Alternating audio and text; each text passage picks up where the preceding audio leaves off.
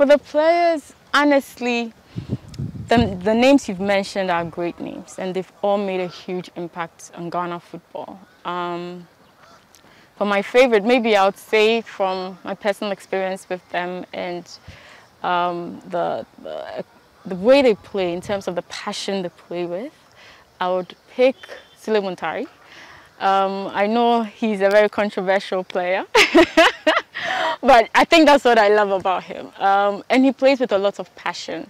He's someone on the field, you realize that he's playing because he loves Ghana and he loves the job he's doing. So for the player that I would pick from Liberty, throughout the little that I know, I'm a very young person, so the ones that I have met and the ones that I've experienced, I would pick Sulley Muntari because he plays with a lot of passion and he loves the work he does. Best Ghanaian footballer of all time, Black Star. Still putting me on the spot, but I'll pick the same guy.